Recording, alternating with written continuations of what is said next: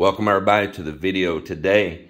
So what I'm going to show here was an event that goes on every year here annually that's called Super Nanay.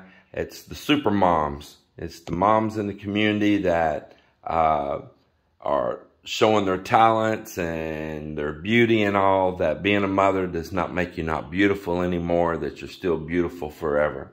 So that's what this little event is, and it's sponsored with school children, different grade classes, and the teachers do little intermission performances. I didn't record all of them. It went up through different grade levels.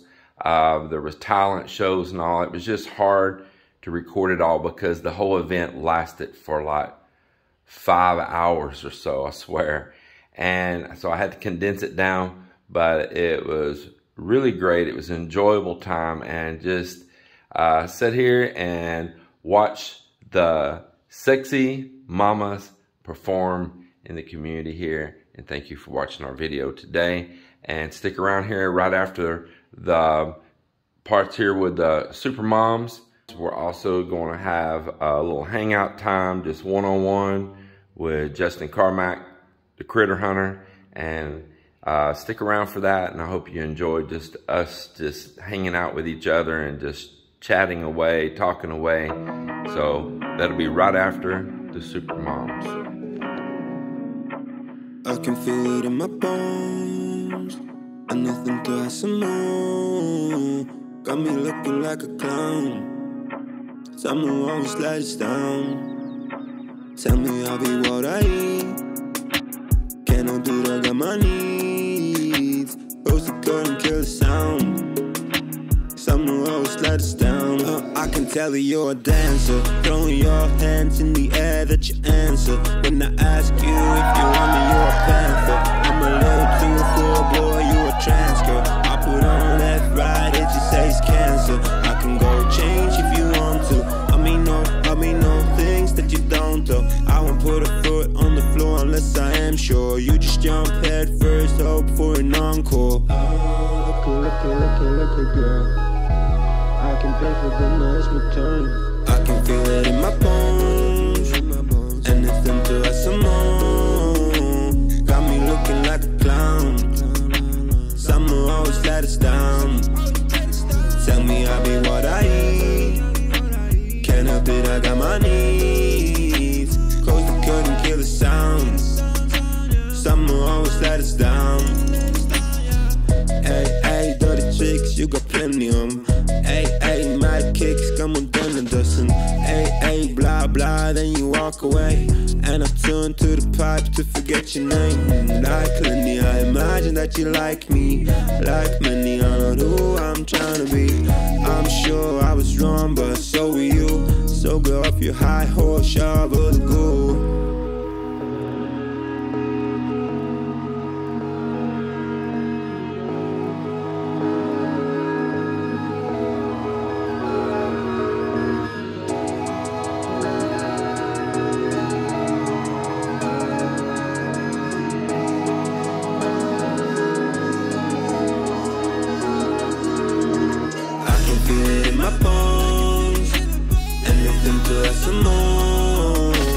Got me looking like a clown.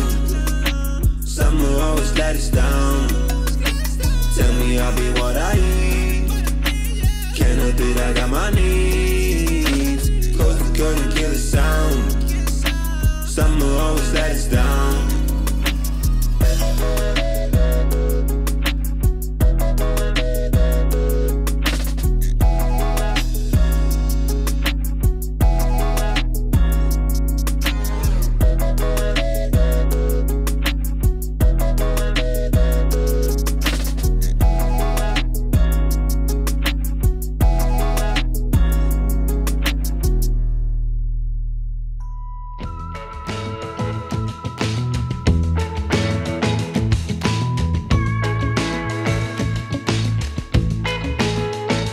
Does she notice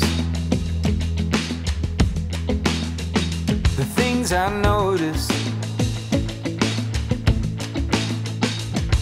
How she practices piano on her thigh, imagining the keys inside her mind. does she notice the things I notice? How her eyes wander the room when it gets quiet, searching for solutions in the silence. But I'm here, I'm here.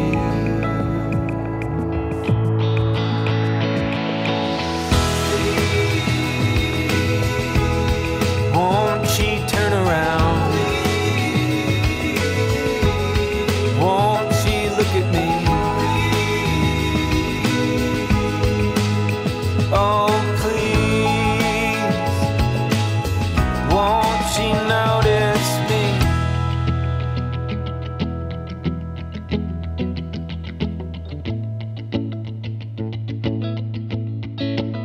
I want her to notice what I don't notice. Space between us now, it's just like miles, and I've only ever fit inside the shadows. But I'm here, I'm here.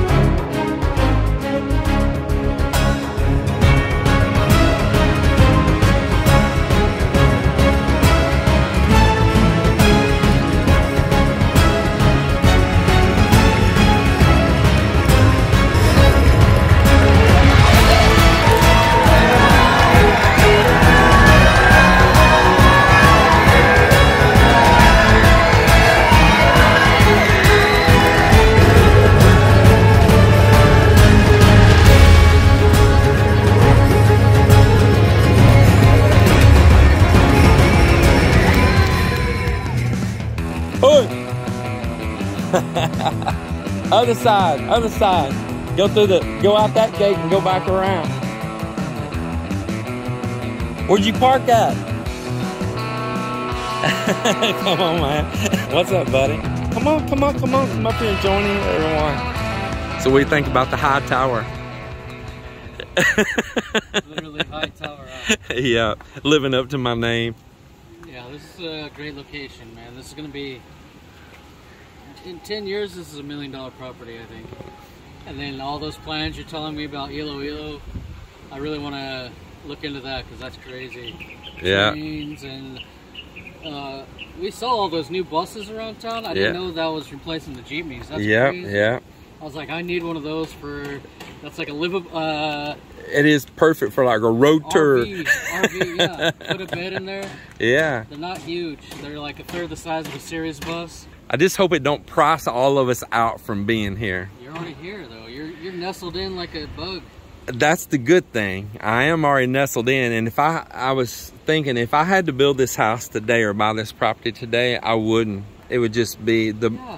You're telling me those little tiny ones are 6,000 and above per square meter. I could buy. That was the old price. Oh the new price is 10 to 12,000 per square meter. I could buy a resort location, like the beach locations in Darwin. Yeah. We're looking at like 6,000 is a lot per square meter. So it's amazing. Well, I did some walk and talk videos up there recently. I was showing, we actually have trash cans along the streets, and they empty them. They empty them. Yeah. Yeah, I've been doing this tour of the Philippines this week and just seeing all these little things I wish we could do in my city in Darwin. And I'm telling you, Bacala's got a lot happening over there too. Man, they're doing some real big, huge upscale projects over there. And it's actually the same ones that's doing it here in Iloilo are the same ones doing the projects over there in Bacala too. Which kind of makes sense because I don't know if you know the history, but these are called sister cities. The City of Love and the City of Smiles. Now they're making that bridge. Right, and so Iloilo was first, and Bacala really didn't even exist. And there was wealthy Spanish and Filipino Spanish families that were here, and they went over. Yeah, they went over and started those plantations long ago over in Bacala. Massive. Right now, sugarcane season. You'll be behind. There's trucks that are this tall as sugarcane. I know. I stayed over in Negros that's where I began my journey in the Philippines years ago. Was in Negros. Behind, like, caravans of those trucks. It will drive you crazy, and it's falling off the truck sometimes, or the tires blow out. Yeah. Boom. They're probably rated for 9 tons when they got 30 tons. On Right. there. And the cabin looks like, the chassis looks like it's from like 1930s or something. 99 coats of paint on it. Man, that's some good soil over in Negros. Man, it's a growing soil. Man, there's miles and miles and hours of sugarcane. And Unbelievable. Unbelievable. But when I used to ride the buses over there, they just pull over and the people would jump out of the bus, run out into the sugarcane, pee, poo, come back on the bus, fertilizing the crops. when they get stuck in traffic, Yeah. all the kids from the school will come out and steal a sugarcane. Or they can't even pull it out sometimes, so we were watching them just like biting the sugarcane on the back of the truck before it left. The only thing about this level right here, see, is those trees block that view.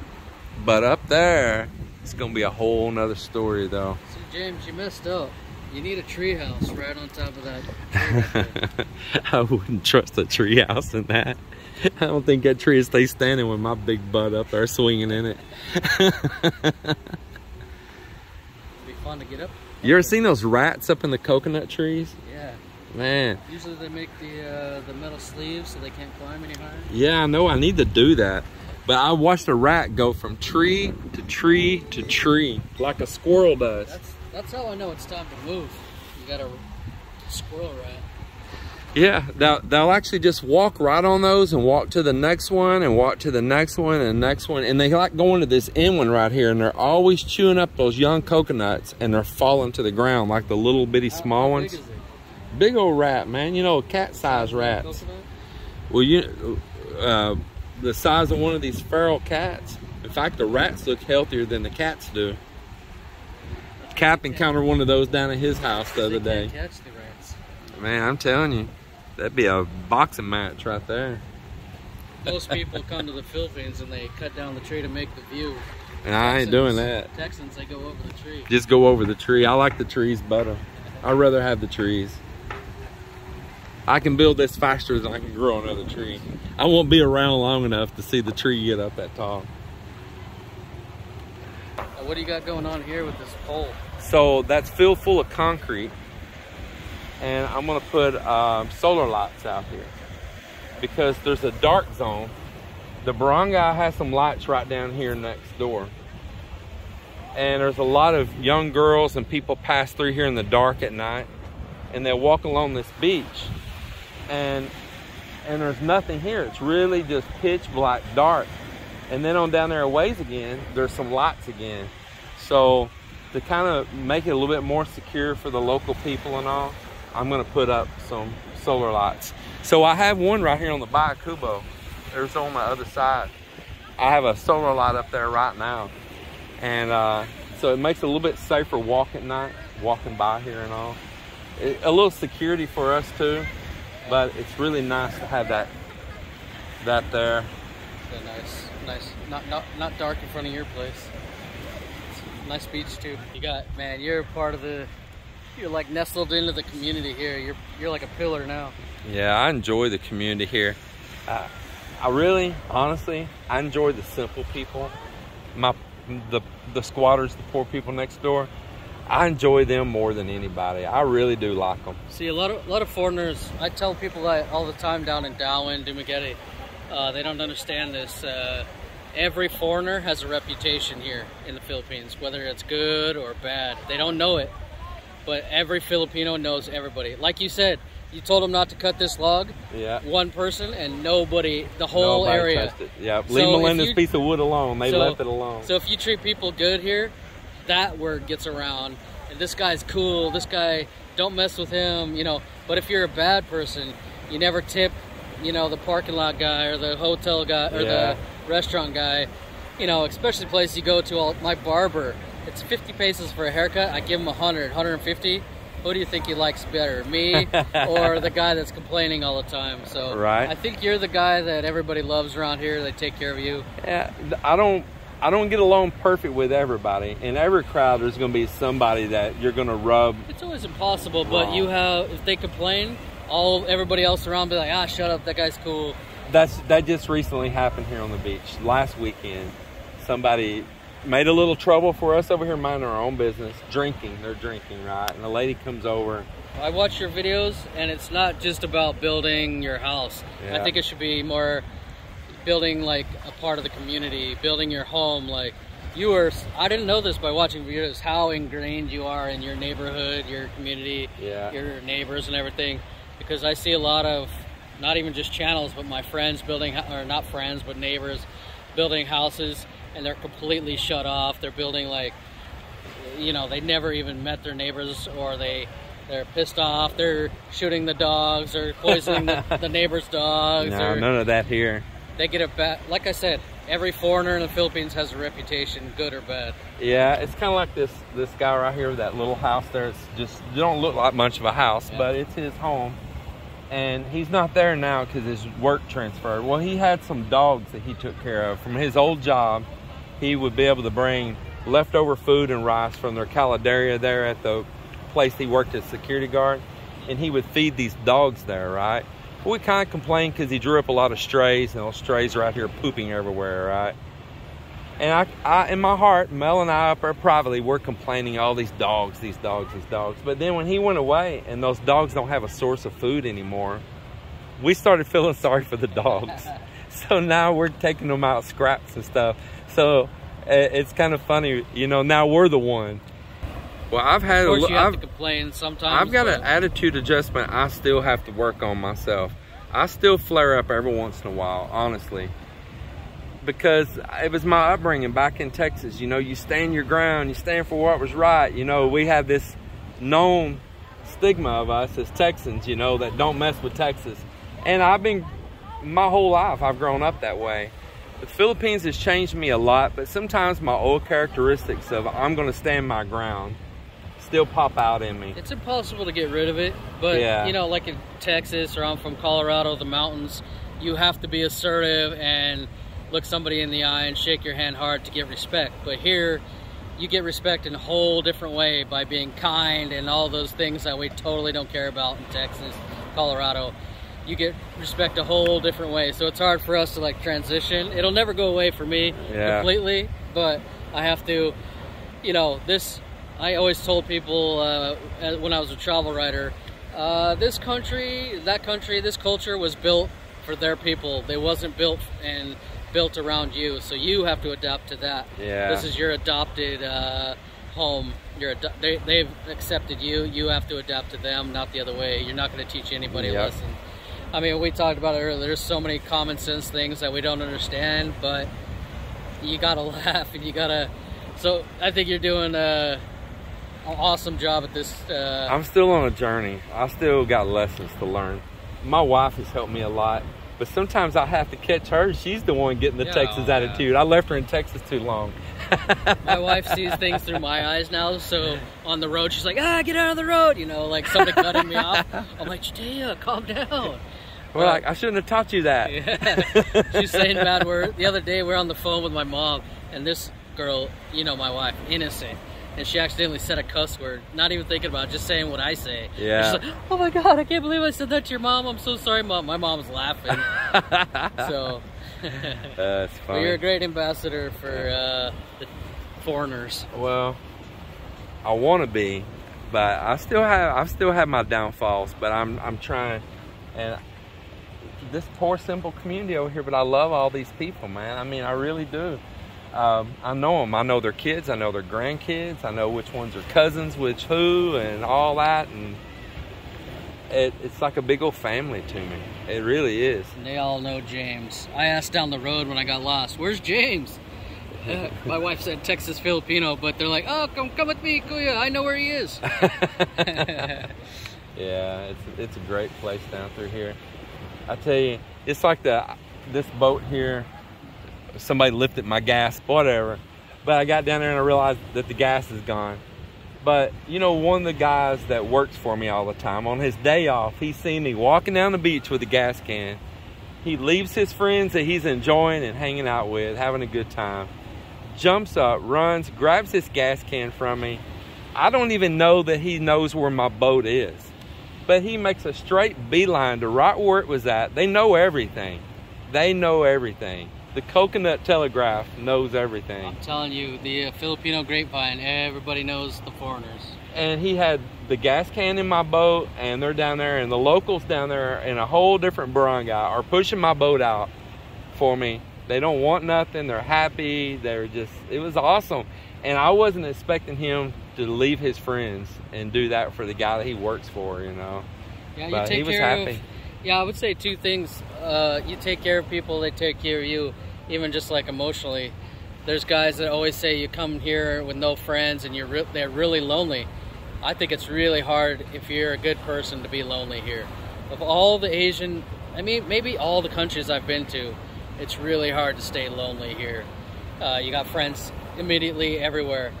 And the second thing, yeah, the same thing happened to me. I mentioned on a video that my AC stopped working. And then a week later, I went diving. I got out of the water, my car was gone. My wife thought it was stolen, and I was like, who gives a shit? Somebody's messing with me, or everybody here knows me. So I go in the dive center, I'm having lunch or whatever. I come back, somebody comes and gives me my keys, like, oh, I fixed your AC. It was my friend. It was my dive guy. Cool. My friend just stole my car, came back. He tried to get it done by the time before I was done diving. He was going to surprise you. But he didn't take money. I mean, I forced money on him, but that's pretty cool. I wasn't even. If my car was missing in Colorado, I'm calling the police. Right, right. Well, I appreciate you and Jadea being here. She seems like she's enjoying with Melinda up there. Yeah, they're already best friends. She makes friends everywhere, but Melinda's nice. Melinda was so excited y'all were coming. She'd been looking at eyeballing all day. She spotted y'all quick too.